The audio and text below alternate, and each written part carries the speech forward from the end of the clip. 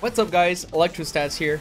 I just wanted to say that this video was recorded live on twitch.tv/electrostats, and you can follow me there so that you don't miss my live content. And on that note, enjoy the video. When I'm done with all the replays. Thank you for the gifted stuff again. So, Blobby, top 19 on Expert Plus. Oh goddamn.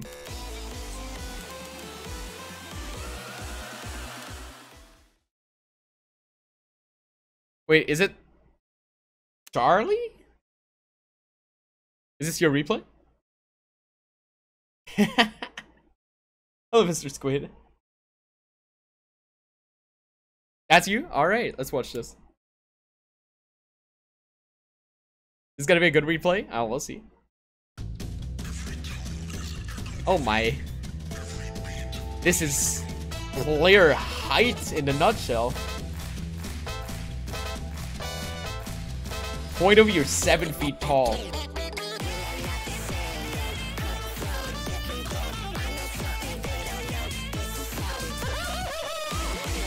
I thought we were amazing.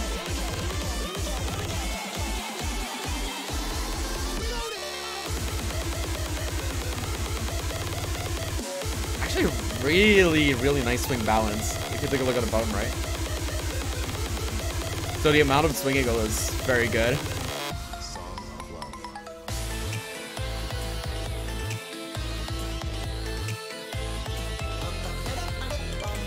That right hand is extremely pointed towards the outside. Not as in swing curve, but just as in the way you're swinging for everything. Your wrist is consistently pointing towards the outside.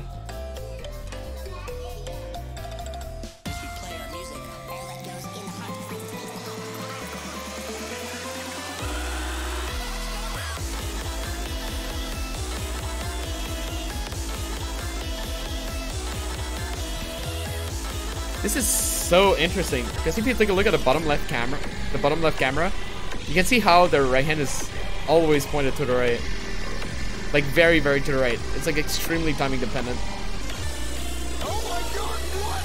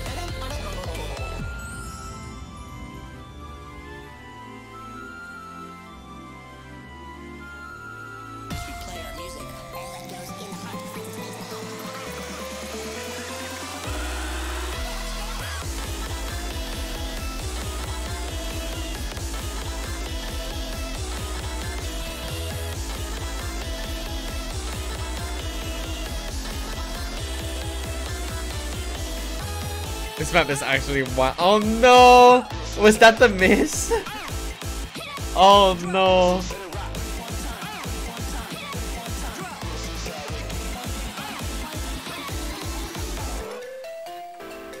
What happened here? Did you almost miss that too? Oh no! I'm so sorry.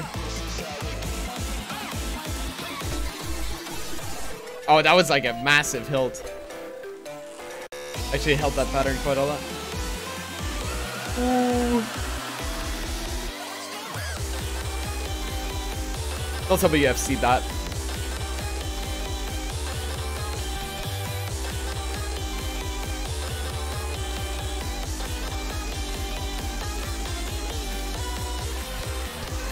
You missed on the easy part, and you have seen this? Alright. Alright. Crazy.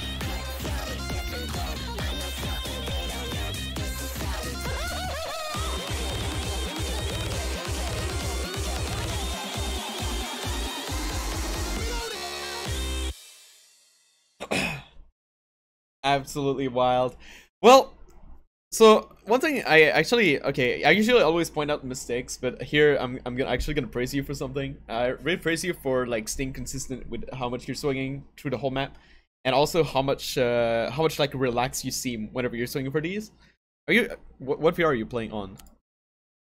On Quest, these swings literally looks like you're playing on Index. These look like such Index swings, to be honest.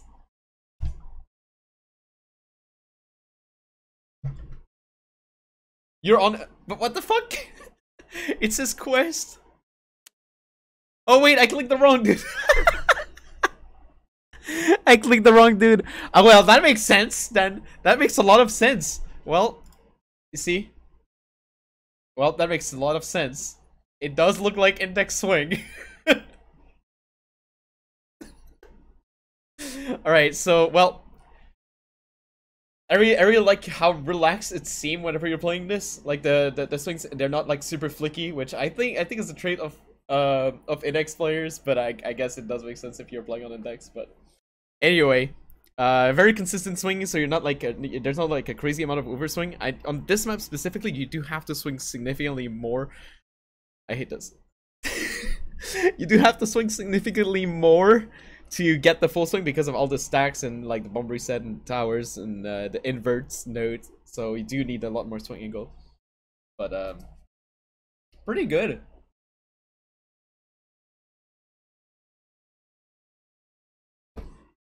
So I could go more into like some theory stuff because stacks and towers on the outer lane have something very, very interesting. Okay. I'm actually gonna try to explain it as good as I can. And hopefully that will help, but it's such a deep mechanic that you would probably have to like learn it before going back into the map and applying it. This is really hard to apply on this map, alright? But let's try to explain it. So the way you're playing some of these stacks, what the hell? That was the weirdest glitch I've ever seen.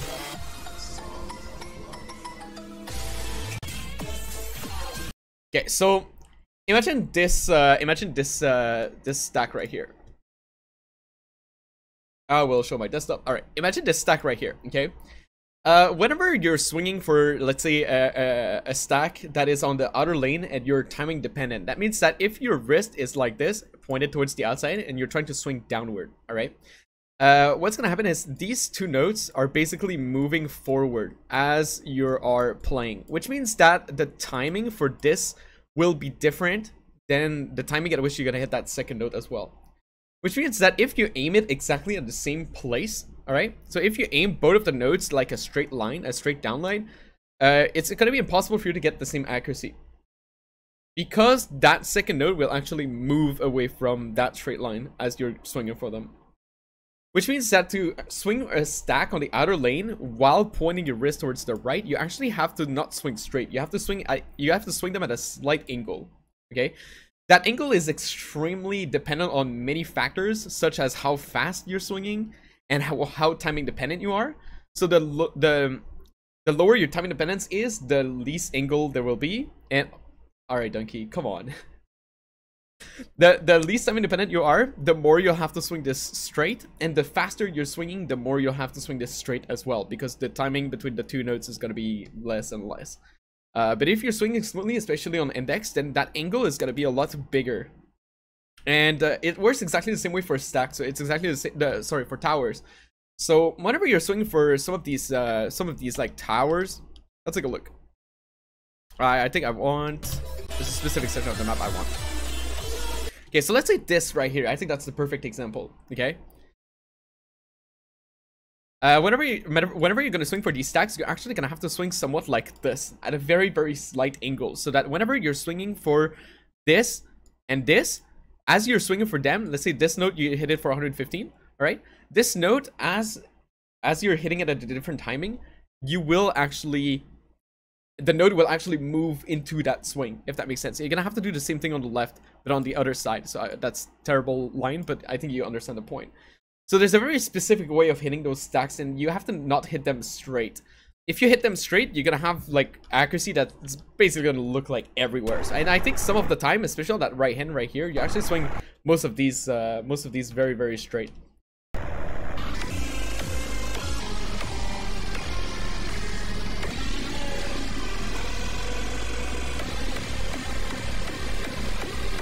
And it works the same way for almost all of these patterns, and I know it's really, really hard to kind of apply this, but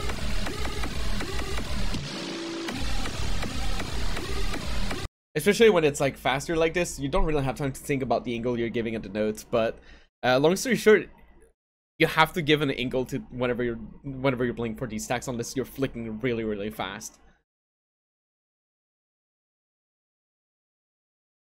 What's up, Apollo? God, redeeming squats. I have a lot of replays to go through.